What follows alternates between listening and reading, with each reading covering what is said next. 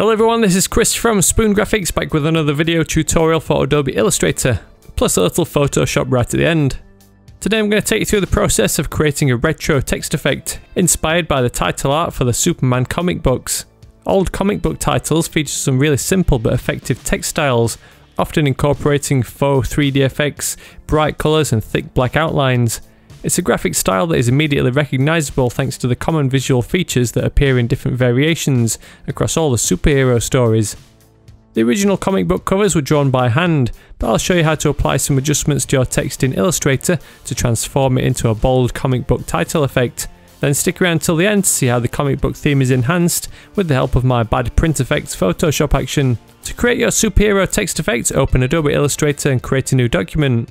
I'm using a generic landscape A4 layout, but with the RGB colour mode and pixel units, since we're creating a digital design. Lay out your wording with the type tool. We need a sans serif font with plenty of nice heavy weights to choose from. I'm using one of my favourites named Proxima Nova. It has an extensive library with plenty of weight options. Activate it via the link in the description if you're an Adobe CC user. Set the whole word in the fattest weight available, which is black. Then select just the first letter and increase its size so it acts like a capital against all the other letters. Since it has been scaled up, the strokes are much thicker than the other letters, so choose a slightly thinner font version, such as extra bold. Give the text a neutral grey fill using one of the preset swatches. Retro comic book titles were drawn in all kinds of warped layouts. We can replicate the look in Illustrator using the Object, Envelope Distort, Make menu. Choose Arch, then set values of around 15% for the bend, then -20 for the horizontal distortion. Next, go to Object, Transform and Shear. Set the axis to vertical, then enter 5 degrees in the shear angle to position the text in an arcing upwards direction. To create the 3D effect, use Illustrator's simple 3D tools under Effect, 3D and Extrude and Bevel. Keep all the angles at their default values, but change the extrude depth to around 100 points. Then set the perspective value to 45 degrees. The grey fill we applied earlier allows us to see the shading Illustrator has generated. The default black fill would cause everything to be black. Go to Object and Expand Appearance to permanently apply these adjustments to the text. Right click on the text object and choose Ungroup a couple of times until the option is no longer available. Activate the stroke option in the toolbar, then configure it with black. Set the stroke weight to 2 points in the stroke panel. Those little visual glitches where the paths intersect can be eliminated by applying a round corner style. Activate the fill selector in the toolbar, then give everything a black fill too. Click on the artboard to deselect everything, then hold the Shift key and select all the front faces of the letters. Give them a new fill colour. I'm using a red of 250, 20 and 50 in the RGB values. Click in some empty space to deselect everything again, then make a selection of all the top faces of each letter. Sometimes Illustrator will have split the face into multiple segments. Select all the shapes that apply. Give these shapes the preset cyan colour from the swatches panel. Don't forget any other faces that are hiding within the wording, such as the letter E and that H that I've just missed. To process the curved letters that have been split into several segments, select the object, then choose Release Clipping Mask from the right click menu. Right click again and choose Ungroup. You first have to deselect and reselect again to be able to find the Ungroup option. Now you can select a few of these shapes and give them a black fill. Skip one to leave it blue in order to create that gradual shading effect like the original comic book title art. Go to Edit and Copy, then undo the ungrouping and delete those segments. Go to Edit and Paste in Place to put just the pieces we copied back in place. You can then configure the appearance with a black fill and no stroke.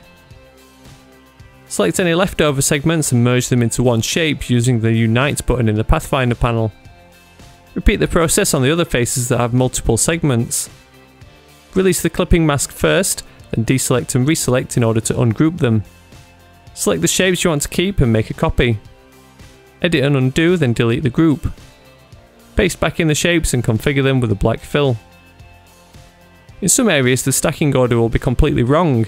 Use the shortcut for Arrange Send Backward, which is Command and the square bracket key. Press the shortcut as many times as required to position the shapes in the correct place. Other shapes with flat faces are much simpler. They just require the split segments to be joined up again with the Pathfinder's Unite button. Follow these steps for any leftover letters with round outlines to create the shaded effect, and delete or merge the other pieces. The stacking order for the last letters is too far out of alignment to keep pressing the Send Backward shortcut. Instead, use the Send to Back shortcut, then repeatedly press Bring Forward to bring it into place much faster. Select all the shapes that make up the text effect and group them together, then deselect. Set up the appearance with a yellow fill and no stroke. Use the rectangle tool to draw a background across the canvas. Send this shape to the back to position it underneath the text. That's the main retro comic book effect complete, but there's one last step in Adobe Photoshop that really enhances the comic book look and transforms this crisp digital artwork into an authentic looking retro print. Make a copy of everything, then create a new document in Adobe Photoshop. Use the imported dimensions even though they're quite small. Go to Image and Image Size and increase the width to around 2000 pixels, which also affects the height in proportion. Paste in the vector art and scale it to size to fill the larger canvas. Follow the link in the description to download and install my Bad Print Effects Photoshop action. This tool automatically replicates the aesthetics of the low-cost printing methods that were used for old magazine, comic and matchbook prints. Ink bleed, misregistration and visible half-tone dot patterns are all side effects of cheap offset printing, but those visual traits that were once defects from the printing process are now desired effects to give modern artwork the appearance of a retro print. With my free Bad Print Effects Photoshop action, you can turn your crisp digital designs into nostalgic retro prints with a click of a button. If you want to learn how to create these effects manually, check out my Retro Matchbook Print Effects Photoshop tutorial, where I explain every step required to produce these textures and distortions. One effect I want to turn off in this example is the offset filter that produces the misregistration effect where the black ink plate isn't lined up correctly. Simply turn off the visibility of the offset smart filter in the layers. The final result is an authentic looking comic book text effect inspired by the original Superman title. The adjustments in Illustrator transformed the basic text with a faux 3D appearance and the necessary arcing and perspective those old comic book titles tend to have.